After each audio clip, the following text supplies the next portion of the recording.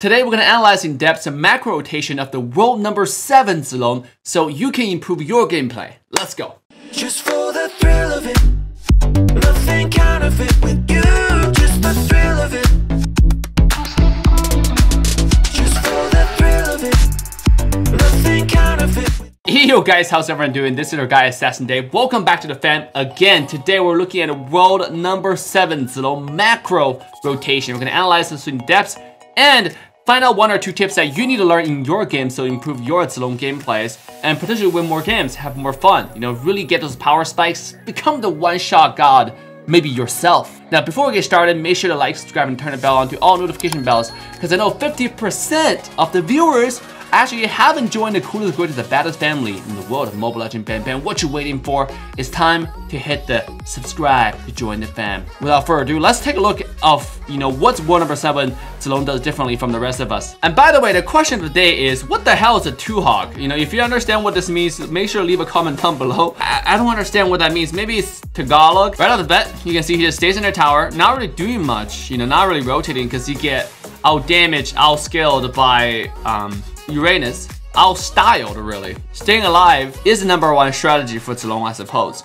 And I actually watched many games from the same player. His core strategy early games always just been playing passive and a split push. You will see that he doesn't join team fights unless you find out like there's a kill, like absolute kill. If he doesn't find the opportunity, he just stays in lane and farm. Look, he doesn't even rotate. Now, knowing that the turtle might be contested, it's 2 minutes, he come over here, oh, enemy doing turtle. What can I do about it? Nothing. So I decided to leave. I like this mechanic from him. Flip plus flicker. Put targets deeper into the tower. Now the only thing about that is you're doing it on a lane, so it's not gonna do much. If that happened to be a target to like Conro, for example, that's sure a kill, right? So nice flip over here, doing some damage to the Uranus, but definitely not gonna be enough. You can see that he's not actively fighting. He's just trying to stay in the tower the whole time. Over here where he rotated top side, I don't truly understand that. I think it's because they're calling because the Conro was trying to invade and stuff. That's mechanic mistake. You can tell it's mechanic mistakes because he will try to flip the Conro, but when Conro stepped into the bush, he was still smashing that skill. Mechanical mistake happens, especially like I said, in MMORPG, you just smashing buttons very, very quickly, hoping to kill the boss. It happens, but we're mainly looking at a macro rotation, right? So far, gets a kill or not, you can tell from the playstyle he has is really passive. Early game, it's his farm. Now obviously, he's also playing a 5-man setting, so it's easier for his team to not feed, which gives Zilong the time, the opportunity to farm. Again, his team is fighting top, he doesn't care, right? Farm bottom. But he shoves the lane this time, you know, which is different from what he did before. I think the reason why is because he want to hit the tower. This is going to be the tier 1 tower on the bottom side. Doing quite a bit of damage here, activating the ultimate and just go to town. And they're going to get a first tower on the map, which is really nice. Give himself a lot of gold. Sitting at 2,700 gold right now. But still just farming. He has a Blade of Half the Seas, first item. The rotation is mainly limited to the bottom side of the map. You know, just the lane and the small cap. The lane and the small cap. Lane and crab. And maybe occasionally rotating mid, do nothing.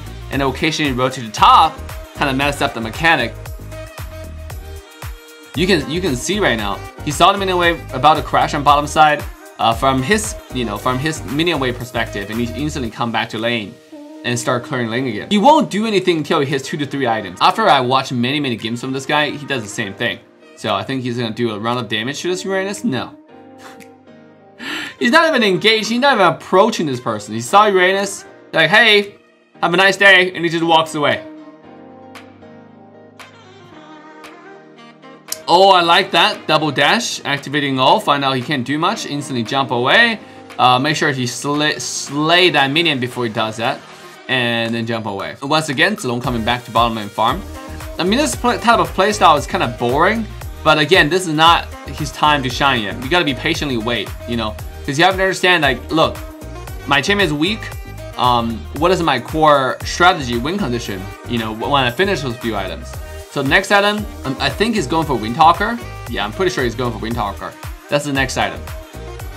Right here. Once again, just leave that Uranus alone. If he doesn't approach Uranus, Uranus is like not gonna approach him, right? The golden rule I mean, there's a golden, not necessarily rule, like a law of nature. The only reason you die in lane is when you try to kill somebody. But if you're not trying to kill anyone, you're not gonna die, right? If you play as docile, as passive as Zilong does, you're gonna be staying alive for a long time. It's 0-0-0 right now. He hasn't contributed anything in the game except for taking down the first tower, which is still really nice. A lot of team gold. The second turtle, but their team's not here, so they're giving the turtle for free. Not for free, they're giving the turtle and trading for a tower and kills on the other side of the map. Which I think is decent, is a decent trade, I like it. When you're trading objective for objective, it makes sense, right? When you're trading one kill for a lord and stuff, that doesn't make any sense. Here it comes. You know, do a little bit of damage, but realize that Kai is here, instantly run away. You still have the O active. He's not looking to fight at all, right? Even though he has Shoutout and Finish, he has the Wind Talker, he has Blade of Heptases, and he has level 2 boots, but he doesn't really matter. It doesn't really matter to him. Because his job is just to farm. And now he switched lane with Guinevere. He's going to top now, have Guinevere come to bottom. I think it's because the Lord is bottom, so they're switching positions. But if you look at this guys so far, what they contribute towards the team, not much. Ooh, the damage comes online, and they're looking for maybe a double kill. Nope. Ooh, Franco didn't land that hook. If Franco landed that hook, it might be a little bit different. Once again, go to farm, but he did see Chang'e though. Maybe he can activate all right here. Yep, flip, auto attack. Not gonna chase. Just, he doesn't pursue anything. It's like his mission in life is split push. Farm.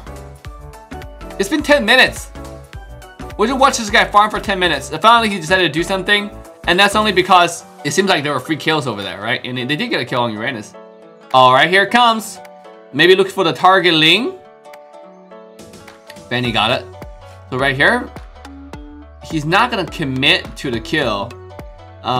His teammate is, which is kind of interesting. He's just circling around looking for the fleeing target. Can't quite get a kill. And look, he didn't chase at all. Right? Doesn't matter how low the target gets. And then the same thing, this guy plays really passive. This entire 11 minutes so far. Maybe that's something you can learn. Maybe that's the only way to play Zilong, to be honest. Because you're so weak early game. Right now he has item, and he's still playing passive because you understand dying is not what you want. Your number one rule when you play solo queue, they're not playing solo queue, but number one rule when you play this type of skilling champ is not to die. If you don't die, there's always hope for you to slowly scale. But if you die, the growth becomes 0. So you don't grow at all, you just watch your enemy grow. Here we go. He saw the Benedetta, the first reaction is, let me run away, right? But he's not looking to, like, if it was me, I would have gone at Benedetta, like, I'll teach her a lesson, right? Like, I'll have her say my last name. But for the Zilong, because it's nerfed my 2-hog, he's just gonna be sitting in the bush and wait. Okay, it seems clashing mid. This time, because there's no minion waves, he decided to rotate towards mid and see if he can help anything. And it turned out that, no. Activating ult and go to lane. You know? This is what he cares about, and this is what he's gonna get.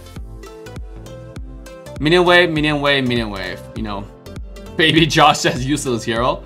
I don't think any hero is useless. It just depends on how you play it. Oh, nice ult from Franco there, lock him down, but didn't do any damage. Nice skill too from the Benedetta to dodge everything. Nice flip. That was just to save his ally. So all I can say is they got each other's back. But so far, Zilong hasn't contributed much except for getting 1 kill and then pushing 1 tower. Just farm around the map, farm around the map, farm around the map. So can you get that? Yep. There you go. One kill. Okay, let's continue. You can see that when the team is doing Lord, this Zilong actually doesn't go help right away. He decided to go apply pressure on the other side of the map. Like I said, so far this game, the entire contribution that Zilong had for his team was just pushing. Yeah, you can see that their teammates getting kills on the bottom side. He didn't help. He hide in the bush and wait for another key member, like Ling, for example, or Benedetta will show up. But maybe he has a little bit of lag right here, because when he's getting hit, he's just getting hit for free. Decided to activate all and start running away. Again, very, very passive player. And now, team fight started. See that Guinevere is getting pinned to the wall. He got the vision Pokemon. Oh, now he spotted that Chang'e right here. Gonna go in. Look at the damage he does right now. This one I was a little bit surprised where he decided not to help for the longest time. He's really, really farmed. Nice escape, using that skill 2 on the minion wave, and finally ultimate come off cooldown and just start running away. Yep. This is the whole time that he's playing Zilong right here. It's 3-0-0 now. All the 3 kills, except for the last one, I think is really decent, hiding in the bush. And waiting for the right target to show up. I guess that's something that you really have to do a lot when you're playing champions like that. Because you're gonna kill backline, you're not gonna target a Kai, you're not gonna target Uranus. Maybe you can, I think he can right now because it's so far ahead, getting so much farm. But still, right here. Benedetta. When you see a Kai shows up, instead of going in there, decide to come mid, clear a wave, and when you see 2 people, start running away. The whole mantra, if anything you want to take away from this game, is just, I'm not going to do anything in this game. You know, I'm just going to stay alive. This is why also now, like, I don't play this type of assassin, I just play you drone, right? It's more fun. Activate ultimate, pop the flicker, make sure you're getting a safe range. Still get killed. Changa's ultimate is a little bit too strong. And so activating ultimate, he saw the Ling right here, one-shotted, but he does have the, oh, nice hook. That's why you're going to nerf that. Too strong. Benny gonna get that kill very quickly. But look, he's straight up looking for Chang'e, right? He doesn't really care about the Uranus looking to kill the teammates, doesn't care. He just want to kill the Chang'e. We got some trash talkers watching the stream, keep on bashing. Well, if you think Zilong is useless, you've been watching the stream for like what? For however long I've been watching this game, right? This guy just keep on bashing saying Zilong is a useless hero.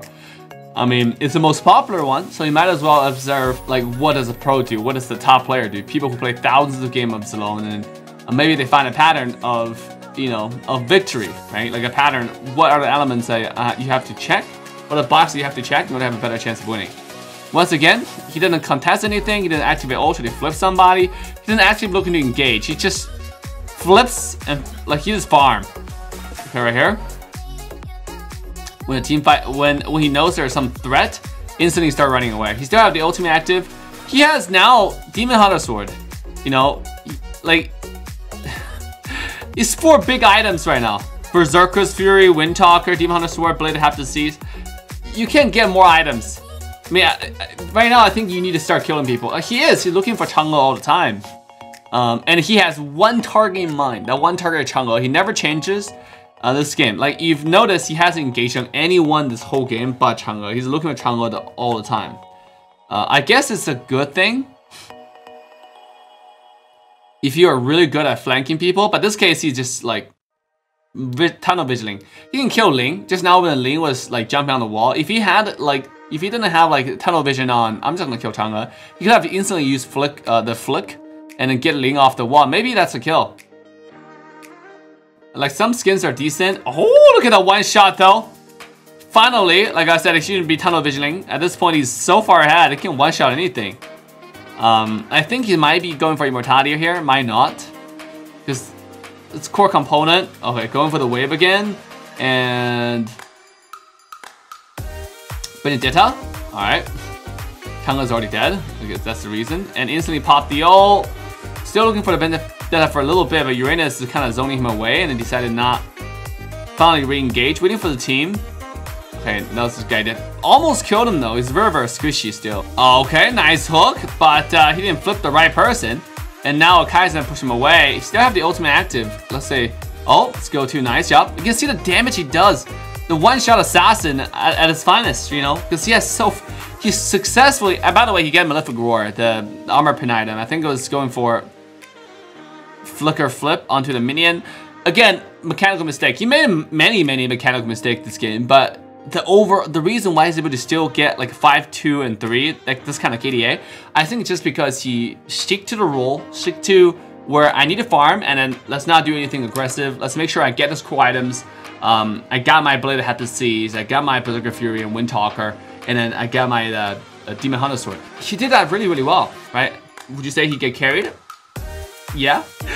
But those are qualities that you need to know when you play Zilong, when you're rotating. So let me know in the comment section what do you guys think about this Zilong.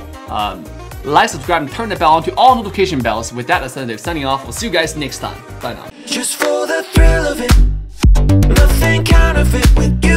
Just the thrill of it.